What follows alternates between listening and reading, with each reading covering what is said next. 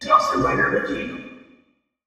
Hey YouTube, Dawson Rider here. This is going to be my unboxing for the Power Rangers Battle for the Grid Physical Copy Collector's Edition from Limited Run Games. You probably are familiar with them. They do a bunch of different games, either that haven't gotten physical releases or haven't gotten physical releases in a while in some form, and they kind of update it for modern games. You can buy them usually on their own, which you could with this, and it also comes with a collector's edition that has something special. And in this case, it was this cool little morpher set and a bunch of other little goodies, which we'll get to in a second.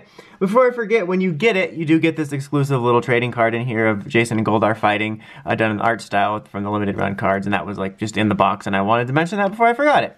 But yeah, you can see this is the outside box. This part isn't metal, but you can feel the metal coin under here, which is cool. It's just kind of a sleek little modern packaging, and you get kind of a traditional, you know, back of game box there. But yeah, it looks fine. I'm like, oh my god, it's amazing, but you know, it looks sleek, and I like the packaging, and I like the kind of feature of that on there.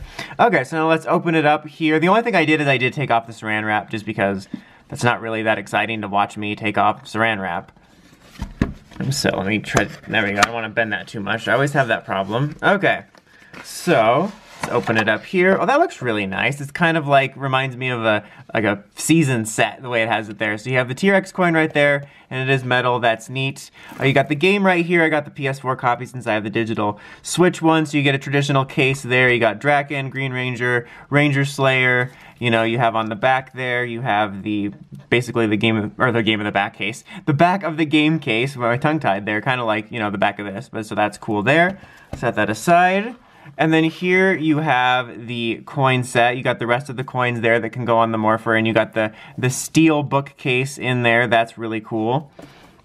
And then I think it comes with, yep, a poster. The poster is right here. So let's open that up. I'm gonna have to actually zoom out the camera a little bit because it's gonna take up all the space. Here we have the poster all unfolded. You can see it's just a picture of Jason and Tommy fighting. I kind of wish it had been something more like the box art with like Draken and stuff, just something a little bit more exciting. Like, this is cool enough, but there's like way more cool art that kind of incorporates more of the characters from it that I think would have been cooler, but you know, I always like a good poster. And then the last main thing really to show off is this is the steel bookcase. Like, overall it's kind of basic. It's just basically like the outside of the box, which is this kind of grid design with the morpher here. But the main draw here is, so you have this morpher here, and you have these little metal coins that magnetically stick to it. So you can kind of customize which one you want on there, and it can stick to the rest as well. And they actually work as regular magnets. So like, if you choose to put like Kimberly on there, you can put all the other ones on your fridge, which is kind of neat. And they look pretty cool. Like, they're a little bit light. They're not like full-on coins like the legacy ones, you know, and you can see the little magnets on there, but just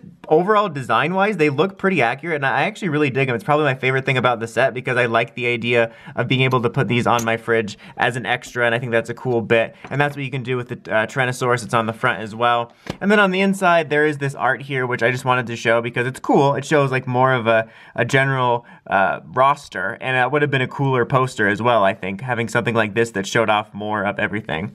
But that's pretty much all the basics for this. Overall, it's a neat set. I mean, unless you're a huge fan, I don't think it's a must-have if you've already downloaded the game or purchased it or anything like that. But if not, you know, I think it's kind of a cool set with some neat extras, and I kind of always like physical copies, and I'm kind of a sucker for like, collector's editions in general. Anyway, that's about it for this one, guys. Until next time, remember to like, comment, subscribe, and climb the steps and ring that bell so you can get notifications from my videos. Till next time, Dawson Rider, signing out.